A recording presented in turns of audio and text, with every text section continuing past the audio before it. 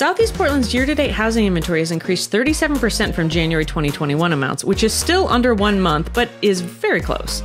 Housing demand and supply seem to be on a similar trajectory, so there may be a chance for the housing inventory to be over 1 month shortly.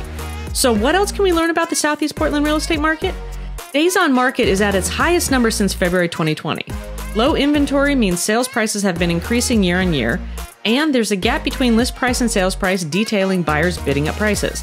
So to summarize, if you're thinking about listing your house in Southeast Portland, well-priced homes can expect offers quickly. If you're thinking about buying a house in Southeast Portland, you will need to make quick decisions and expect competition. For additional analysis and access to all graphs, please go to Real Estate 101 at my website, homemadeportland.com. Thanks for watching and have a great day.